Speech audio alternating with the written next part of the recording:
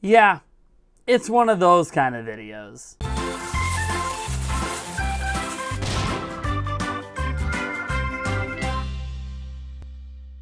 Now look, before we get into the rumors and reports that are heading on out there, I want to remind you we are giving away a Nintendo Switch OLED. To enter is really, really simple. Just be subscribed. We are going to have a live stream in the first week of October to announce the winner, so you're going to want to be there live. We will have that stream set up for you here in the next few days so people can go set their notifications, and we'll start putting links in our videos. But for now, you just got to subscribe to the channel. So we're almost to September, right? We're like a day or two away. And I've been saying for a couple weeks now, maybe a few weeks, ever since we got our first real direct rumor, I don't know, about a month ago, that we're getting a direct this upcoming month in September. Nintendo's basically done one every single year since directs have come into existence outside of last year, and even then we had a Nintendo Direct technically. That was the first time we had what they called the Nintendo Direct Partner Showcase, and then they later dropped the Direct branding. But we got a Partner Showcase. We also had the Mario Anniversary stuff happen at this point last year. So while we didn't get a traditional Direct, because we didn't really get a traditional Direct at all in 2020, Nintendo still dropped good news in September. So it's very highly likely that we're going to get one. And if you look at the timing of the last 4 September Directs, 2 of them were in the first, literal few days of the month, I think, but all the way up to the 4th, and then the other 2 happened exactly on September 13th. Now, the previous 2, the most recent ones in September, actually happened, I think, on the 3rd and the 4th. So there's already expectations, or there should be expectations logically, that we are about to get a Nintendo Direct. But that's not going to stop us from reporting on what some of the insiders who have had some correct information in the past are saying. And we've got 3 different insiders talking here, but I wanted to bring up the history of September Directs. Also, the last 2 September Directs we had contained Nintendo Switch Online updates, and that's going to be relevant here in a moment. So first, let's get into Nate Drake, a.k.a. Nate Drake is his username over on Reset Era, but he's also known as Nate the Hate. I know some people are kind of wishy-washy with him after some of his Switch Pro stuff, because he was wrong on some Switch Pro stuff, but also right on some of the Switch OLED things. So, it is neither here nor there, but he has a fairly decent track record with Nintendo stuff. And he did a recent podcast that he does almost sporadically. It tried to be every week for a while, but he just fits it in his schedule when he can. And on that podcast, he discussed possibilities for what the next update to Nintendo Switch Online is. And essentially, this is what we got out of his podcast. He brought up the fact that there was a data mine a long time ago. We're talking a year or 2 ago, of Nintendo's online infrastructure and servers, and it showed some emulators that exist that weren't currently being used, but were actually usable in the hacking community on Nintendo Switch. And those emulators were for Game Boy and Game Boy Advance, which really suggests that Nintendo's been obviously working on Game Boy and Game Boy Advance games for Nintendo Switch Online. So this is just something to keep in the back of our minds as we potentially expect a major Nintendo Switch Online announcement. Now, N64 is obviously something we have gravitated to if you follow the trend of NES, SNES. It really feels like N64 would be next, but we'll have to wait and see on that front. For now, though, we do know these emulators do exist in Nintendo Switch's backend, so it is something to just kind of keep back there. Of course, we also know there's N64 emulators because we do know that Mario 64 was running on an emulator. So, well, it's kind of like one of those, we're getting probably something for Nintendo Switch Online, we just don't know what. And obviously, the releases for NES and SNES have massively slowed down and been a bit unimpressive the last handful of times they brought some stuff out, which is really weird since there's a lot of really big games still not on the Nintendo Entertainment System app and the Super Nintendo Entertainment System app that were actually on prior virtual consoles, but it's neither here nor there. Maybe licensing agreements have gone away, or whatever. I have no idea.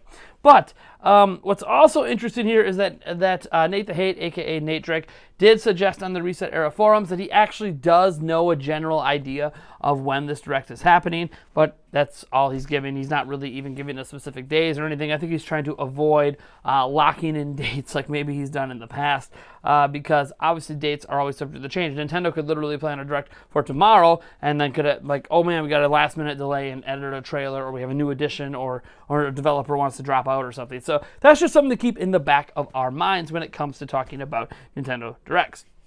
Now, another insider who a lot of people have dismissed, and I understand why. Zippo. You guys have probably heard me talk about him on the channel before, and if anything else, he really needs a tinfoil hat. But he got a lot of stuff wrong at E3, and I feel like that has made people really, really doubt his credibility. But he's actually got a lot of stuff right in the past, and he's gotten some stuff right since, in particular in regards to Sonic. So he might have some contacts, or he might not. I'm not really sure which way to go on this one. Like all insiders, this is why we tinfoil hat pretty much every rumor video at this point, because, hey, it's this stuff is non-verifiable. I can't verify any of it. All I can do is look at track records and go, yeah, sometimes he's right. So here is the big thing.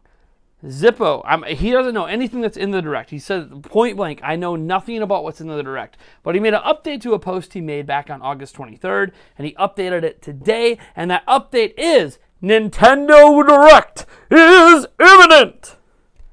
Yeah, he's saying a Nintendo Direct is going to happen this week. Now, obviously, logically, Nintendo usually announces major Directs the night or day or morning before they're going to happen. They have had surprise Directs at times. So, traditionally, they happen on Tuesdays and Thursdays, but they have also had ones on Wednesdays. So, the earliest, if it's going to be a September Direct, would obviously be Wednesday, because tomorrow is the 31st. But it's obviously more likely to be this upcoming Thursday, based on the history of when Nintendo Directs come out, and they would announce it on Wednesday. It is what it is. We're just kind of waiting at this point. History tells us September 13th is no later than that, but that's history. That doesn't mean that Nintendo's always going to follow that. They beat to the beat of their own drum. But Zippo is out here saying, planting this flag, it's happening this week. That's what his sources are apparently saying. Beyond all that, I wanted to talk about something that Samus Hunter said. So we haven't talked much about Samus Hunter since E3, just a couple things here and there, but she continues to be right on numerous things that to me just aren't that big a deal to me personally, but obviously, hey, can't ignore it. She was wrong on a couple things at E3. Notably, she was not one of the Switch Pro rumor people, so we can't really dismiss her for that stuff. There was just a couple things during E3 that she was obviously off about, including the Pokemon Presents, which ended up happening a couple months later. It's kind of weird. Maybe it was going to happen before E3, but got delayed for unknown reasons. I have no idea. But here's what she said. So Mitsuda, for those who don't know who Mitsuda is, he has traditionally, at least more recently, been the composer and director of music for the Xenoblade Chronicle games at Monolith Soft, and he put up a tweet himself showing a recording session that he's currently in, but he didn't really say what the recording session is for. He just showed a picture of the orchestra and all that. And, I mean, Mitsuda's done this a number of times, and it's led to a lot of speculation, but Samus Hunter, quote tweeted that and basically said, yeah, this is for Xenoblade, and this is the final recording session for Xenoblade. And we all know about the Xenoblade Chronicles 3 rumors that have been percolating from really legit places, like Imran Khan over at Fanbyte. Obviously, he's really been dead on with a lot of his reporting over the years, and there's been other various people. We know the voice actress might have accidentally ended up being the first person to tell us that Xenoblade Chronicles 3 is in development. But it sounds like, based on Imran Khan's reporting, but from before, that this game is almost done, and then you have Samus Hunter latching on and being like, hey, look, I don't, before she said, I don't really know much about what Imran Khan is saying, but she does know that this is the final recording session for the game, so that does suggest the game is essentially in its final stages, and does support a notion I have of a possible surprise reveal at this Direct and releasing this December. Again, it could be 2022, and the general census for this Direct is essentially that they're going to just show off the rest of the lineup for this year, and then the early stuff for 2022. I don't think Pokemon Legends Arceus will make that cut, although it's possible it might make an appearance. I think Pokemon's going to continue to advertise it on its own, and we can more look forward to things like what's happening over at, I don't know, the rest of their lineup. Like, what's dropping in March? Is it Splatoon 3? I have no idea. We can speculate all day. Obviously, we should get the final Smash character reveal, of course. We talked about this all on our last podcast. I'll put a link down to that podcast as well if you would like to check that out. But that's what I got for you today. Anyways, I know it's a late night video and not exactly how I plan to do things today. But, my college restarted up today, and then one of my children started school today, but I had to bring them to school and pick them up because the buses aren't running yet. The buses run tomorrow when all three of the children start school. So it's been kind of a hectic day, plus I've been on the phone with Samsung customer support. I don't know what the hell is going on.